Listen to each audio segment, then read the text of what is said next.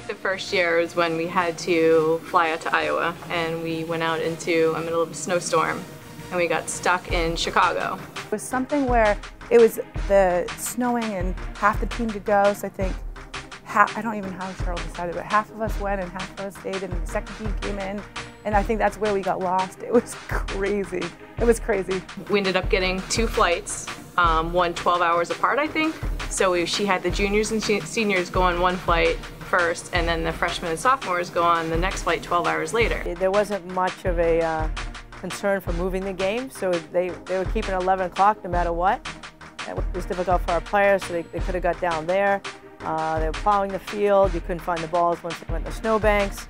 You know, it just, again, it's amazing the mentality of the team. They came out fighting. They came out as if nothing had happened. Anybody who arrived, I couldn't tell the difference if they had, you know, been up all night or whether they arrived 5 minutes before we had to warm up. It just didn't matter. It was freezing cold. It was snowing. I think Carrie Benhausen must have broke like 6 balls in half during the game. You can see it as a pretty physical game, pretty well-fought game. I think Christy Tupin took a couple people out for Iowa, and but they were just you know, determined that they were going to make it to that NCAA Final Four. And Carrie Benhausen, I believe it was, or Denise Naska, one of them had a great goal.